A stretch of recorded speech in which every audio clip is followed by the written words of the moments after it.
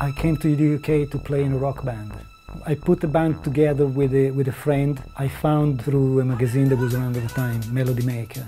We would rehearse maybe 2 or 3 times a week. We did probably about 50 gigs in the space of a couple of years. But at the same time, I set up a commercial recording studio at the Barbican.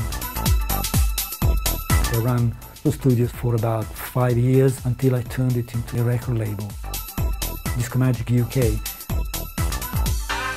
We were exclusively vinyl, licensing specific tracks from the Italian catalogue and also from some French companies, German companies, only those tunes that were piano hands.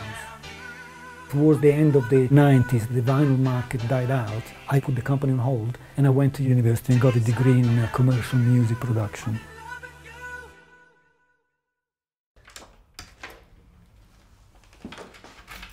I was employed by Bucks New University and I was a lecturer for 15 years teaching studio production. When I decided to go back into production, I wanted to make it my unique selling point that I would be using the same equipment that I was using in the 90s. Using original equipment, you have the individual characteristics and quirks of each individual piece of equipment, all added together to give it the realistic character.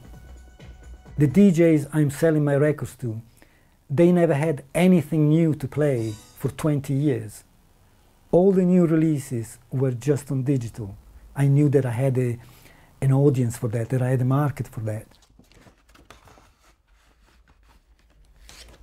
They can see that I have a passion for the style of music they like, and it's something that at the moment no one else does.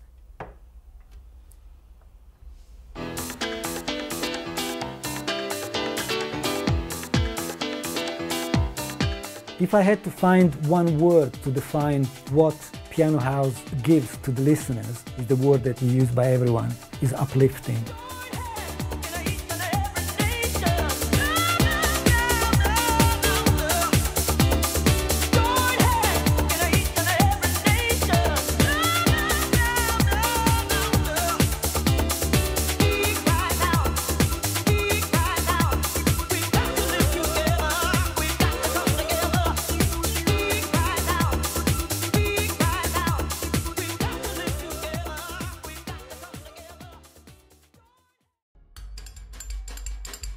Click the videos to watch more Londoners and don't forget to subscribe.